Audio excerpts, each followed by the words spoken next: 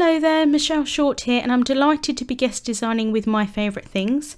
And today I have a clean and simple scene card to share with you.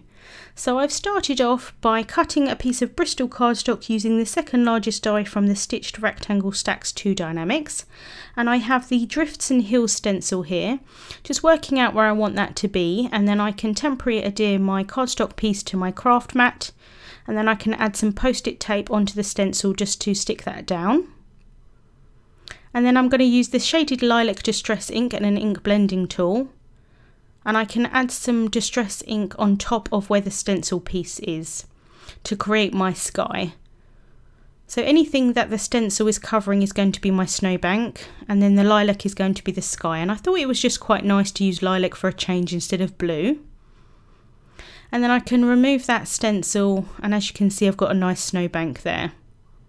I'm taking the snow globe die, and I'm just going to temporary adhere that onto my piece, and then I can run that through my die cutting machine. And then as you can see I've got the two bits here. And while I was cutting that snow globe, I used the same die to cut out 3 more pieces of white cardstock. And I'm just going to stick that together. So I'm going to stack one on top of another, just using some tape runner. And then I can stick the ink blended piece on the top. So I've got them stacked 4 high of cardstock.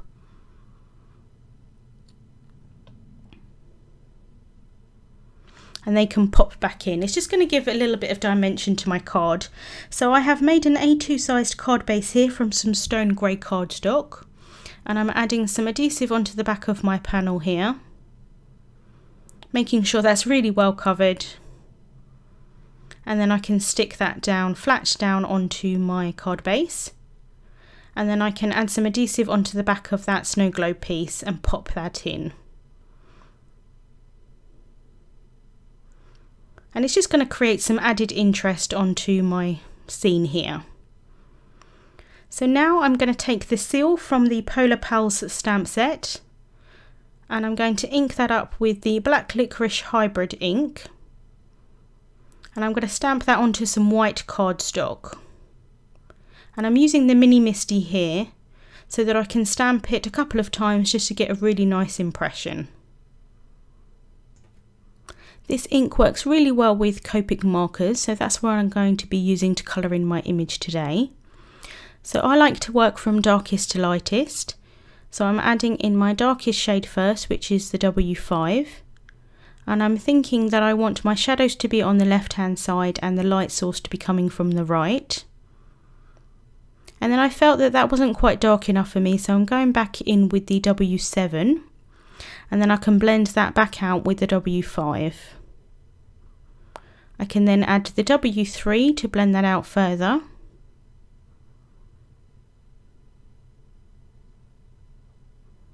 And then I can use the W2, and then finally the W1 to blend that all together. And then I did just go back and add some W3 to make the darker shades a little bit darker, and then blended that back out with the W1. And then for the face there I'm just using some W1 and some W0. And then for the scarf I wanted some lilac shades to match the sky, so I'm going in with the BV11, the BV01 and then the BV000.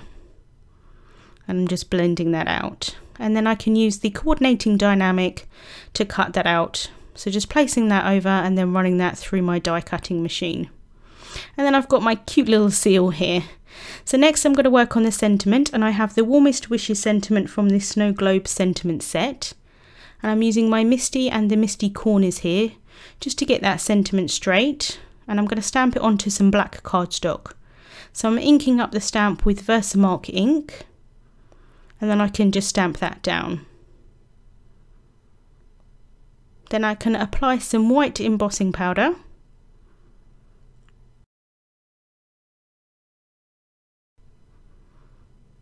And then I can tap off any excess.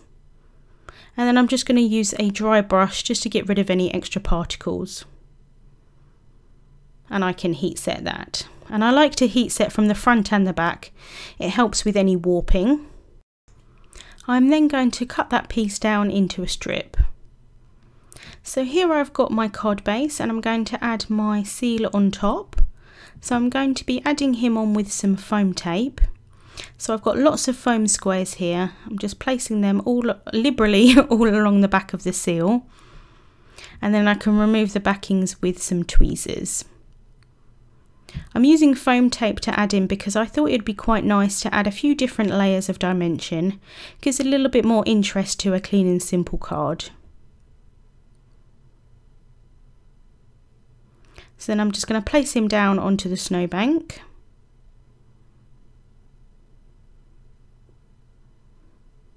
And then I've added some foam tape onto the back of my sentiment strip. And using a T-square ruler, I'm just going to place that down just to make sure that that's straight. And then I can add some sparkling clear confetti, and I like to add sequins and confetti and things around this sentiment piece. So just working out where I want those to go, and I've got 3 different sizes there, and I'm going to use some multi-medium matte just to stick them down. So as you can see, I think that snow globe piece works really well. It doesn't detract from the scene at all, it just adds a little bit more dimension to it and a little bit more interest. So then to finish the card off, I'm going to add some clear Wink of Stella onto the scarf and the earmuffs, because of course he needs a sparkly outfit.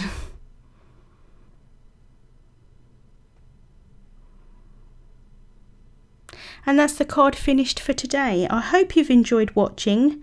Links to the products will be in the description bar. Thank you so much for joining me today.